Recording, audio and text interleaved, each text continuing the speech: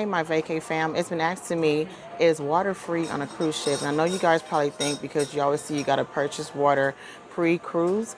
And so the answer to that is yes, water is free. There's always ice and water provided for you guys. So if you don't want to pay for bottled water, it's definitely don't have to do. And especially in the morning, you do have an array of variety of juices to choose from apple to orange cocktail, and even there's a slew of different caffeinated and decaffeinated coffee. So you will have a whole coffee station. So there you guys, hopefully this was a help. But yes, water is free on a cruise.